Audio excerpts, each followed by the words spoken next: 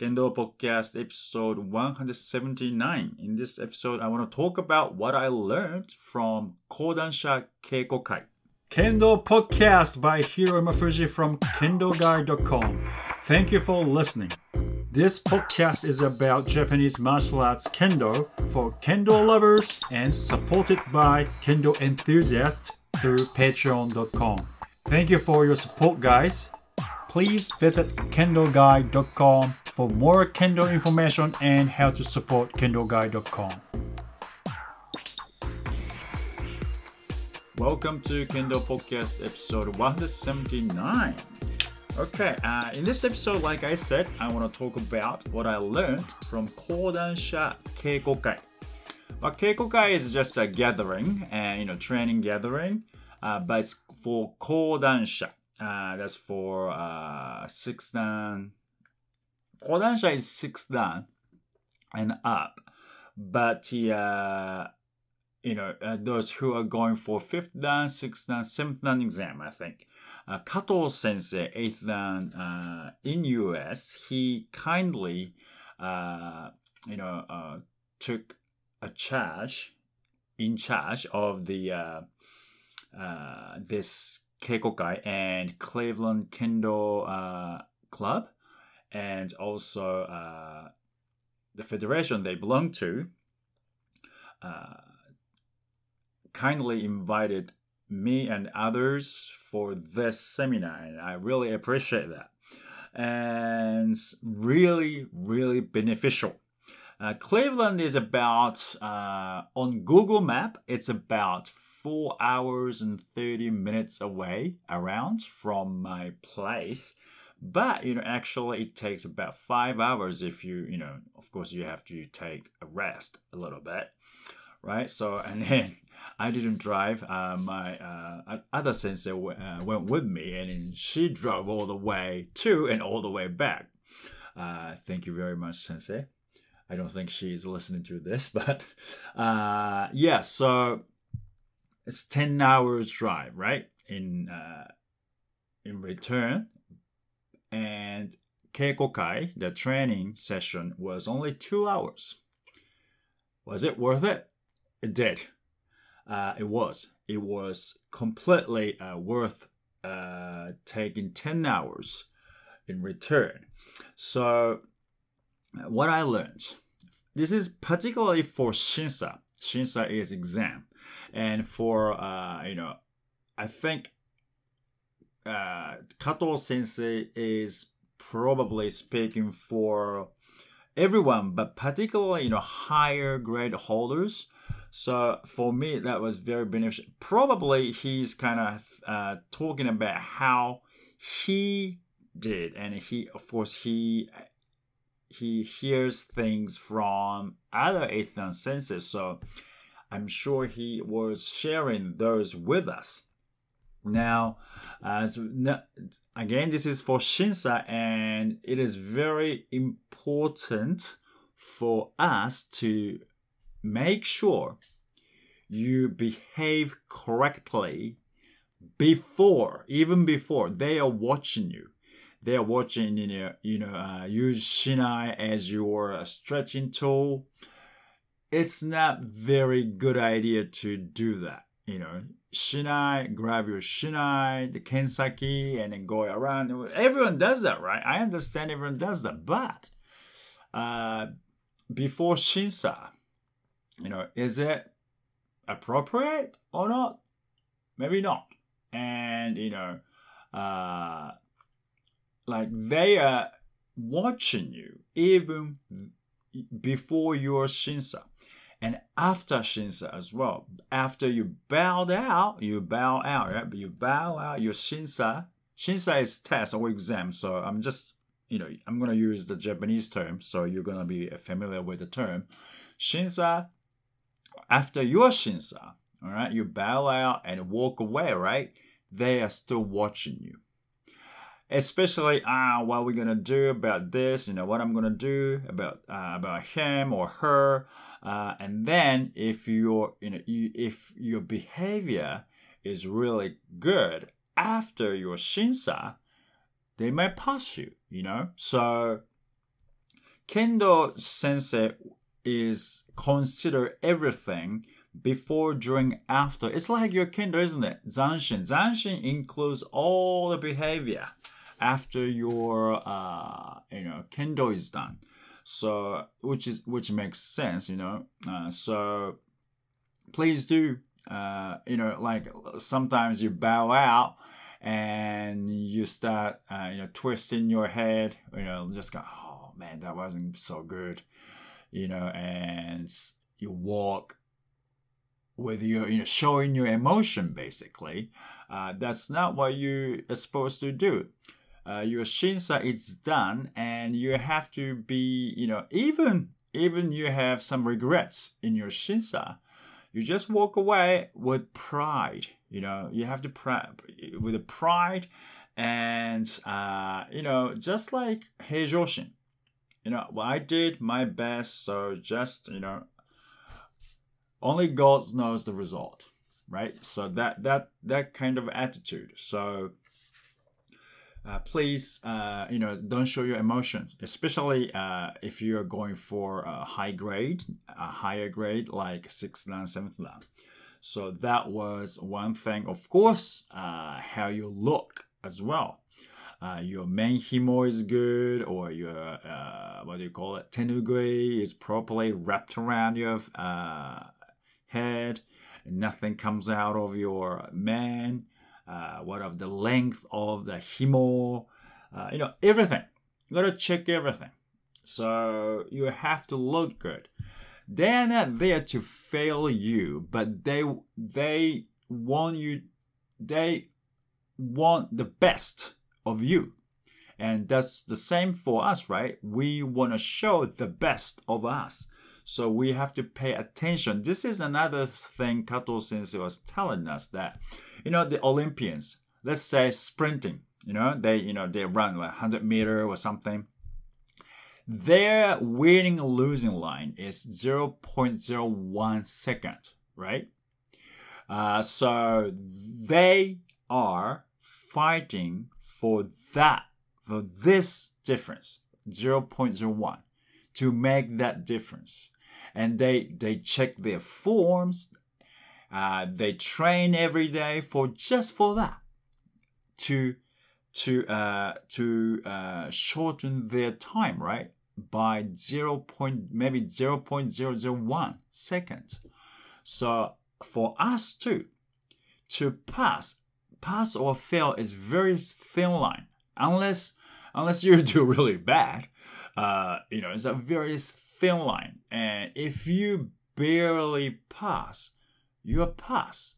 So what's the range of pass and fail? I don't know, but another thing we have to know is the judges are human beings. Us, same, human beings. So if you look at you, I know we all say don't judge people from their appearance, but we all do, we're Kendo people, right? And if you look messy, you're not gonna pass. You're giving bad impression, right? And if your kamae is not good, of course it's shiai too, right? Shiai, not only shinsa, shiai, referees are human, so they have emotions as well. Of course, we argue. It doesn't matter if it's a ippon is ippon. I understand the argument as well, but impression always there, and without them judges knowing or influence, they don't know they are being influenced by your appearance. They'll do the judges, right? They'll do the referee. So it's very important. If you have small ki, and you go, oh, probably he or she is not going to be a good job. He's not going to do a good job because such a small ki. Because that's the expectation from them. They want you to be loud because that's what Kendo is.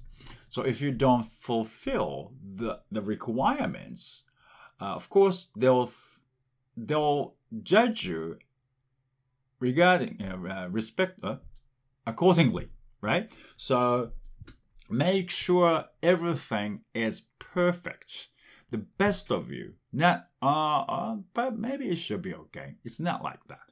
All right. So again, this is for Kodansha. Kodansha is 6th dan, 7th dan by definition, but of course 4th dan, 5th dan, probably you have to start doing this properly. Okay.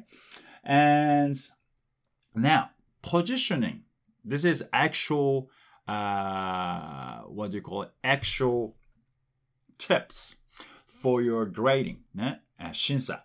Now, position yourself properly.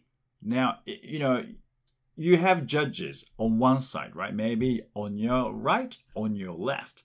Depends on which way you're coming now. But judges are watching you from the sideways. Okay? Now, positioning is very important. So you want to show the best of you. So now, how do you think they can watch your kamae better?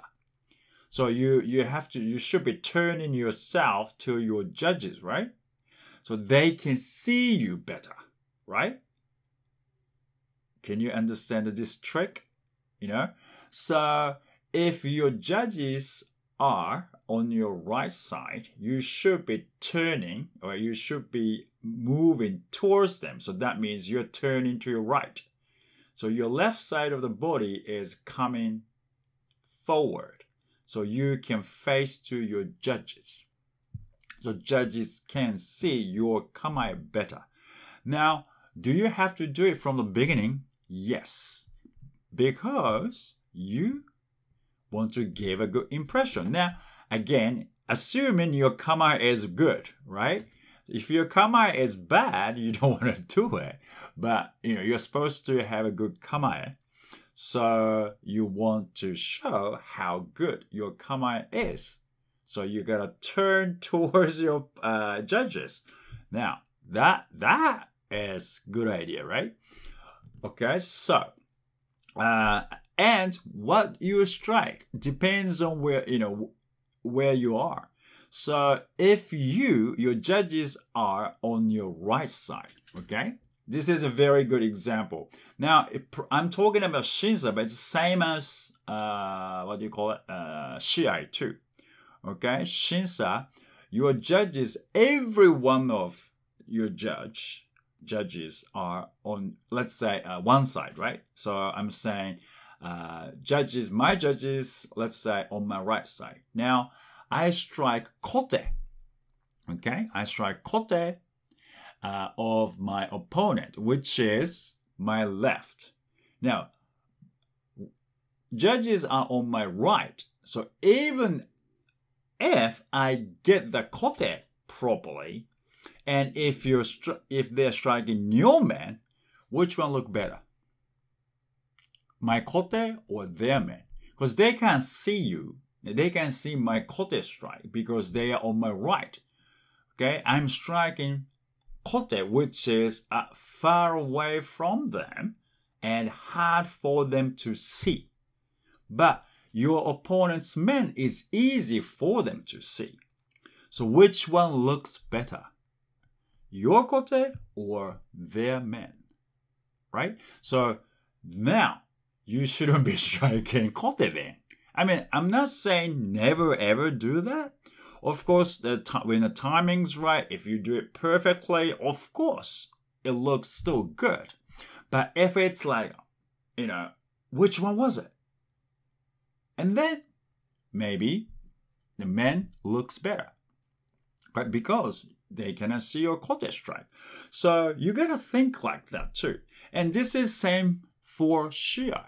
If the referees cannot see when your strikes, they can't give you anything, right? Again, they are moving around so they can see every single your move, every single your movement, but still, they are human. They're not robots, right? They can't move around precisely. So that's what you have to think about. right? Positioning yourself where you should be when you execute certain strikes. So main strike as well. This one, okay, usually your main strike is your shinai is on your right hand side. Your opponent's shinai is your left hand side, right? And again, let's say your judges are on your right, and you are striking men of your opponent, and your shinai should be on your right, which is on the judge's side, so they can see your men better, right? Of course, if it's too obvious, if you strike men at the same time, which one looks better? Which one they can see better? Your men. So you gotta really think about it. And of course, men kaishido, men kote suriyage men as well. Kote, if you this leads to the other what do you call it? Other topic. Kote suriyage men, for example. Now kote, you're on the right side. So let's judges are on my right. So they are striking my right kote, right? My opponent will strike my right kote. If I do suriyage, if I do it right, they can see. But if I miss, right, it's easily they can see I missed and strike men. And my men strike can't look right. And the other side, if I do the other if my judges are on my left and I do kote suriyage men, they can't see my kote suriyage men. And if it's really, which one was it? Is it kote or did he get kote man? Kote suriyage correctly? They can't tell. So it's really make sure if you want to do certain things, they have to see what you are doing. And that was a good timing, but your kote suriyage men was pretty good. But it was a little bit off the timing. So they can see that if you do it when your judges are on your right. Yeah.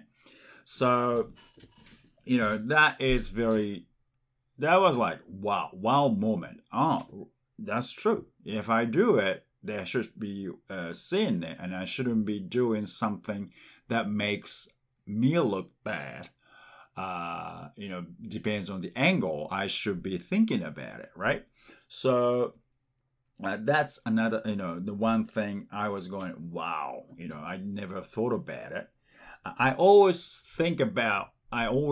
told my students, don't show your butt to the judges. They can't see anything. But I didn't really think about what techniques I should be executing depends on the angles. So, that was like aha moments. And also, kote, like kote suriyage men, I consider myself that, I'm pretty good at kote suriyage men, but recent trend, kote became really fast and small. And I also understand that kote suriyage men is quite risky. And that's why you see kote kaeshi men recently, from the sankasho midokoro kakushi, which is 3-point block. They receive strikes with the shinai and then they execute kaeshi waza. That is very popular now because of fast, speedy strikes in modern kendo. So kote suriyage is really risky because of that. Now, kote kaeshi men, yes, I use it now, but more kote kaeshi, the weakness or the disadvantage of that, you might miss men. Okay, maybe men kote kaeshi men. Kaeshi, you can really block kote strike, but when you do kaeshi men, your target is moving, of course. So quite likely you'll miss your target. Now, you have to minimize the risk. So, Kato sensei recommended kote uchiotoshi men. Now, this is very effective because, it definitely you can get kote. You can really, it minimizes the risk of your, motodachi. What's that? Judges. If you're striking, you're executing kote suriyage men, you might get hit on kobushi, the fist, right? Because of the reason I told you about, fast strike kote. But kote uchiotoshi, at least you can get aigote men, okay? So, it still becomes pretty good ojiwaza. So, kote uchiotoshi is minimize the risk of getting hit, and probably it minimize. It's not probably. It's definitely minimize the risk of missing men. All right. The kote suriyage. If you're really good at it, just go for it. But kote suriyage, the risk is when you go up and strike men, you might use your right hand too much, and then the hasuji might be wrong. Okay, so that is one risk as well. Kote kaeshi men as well. That's the same risk. You might miss it. Miss men strike because of that. But kote uchiotoshi men is you can keep your shinai right in front of you, and then when the timing's right, you go pam, pam. You can strike men beautifully because it's not going up. You can keep your hands right in front of you. That was also aha moment. Now to do so, this is very important.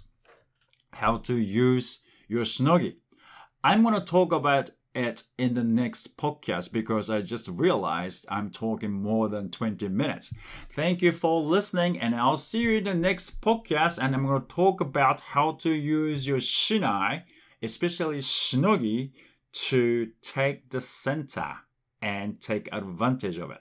Thank you for listening, and I'll see you in the next podcast. I would like to send special thanks to patrons for their constant support through patreons.com/Kendo For Life.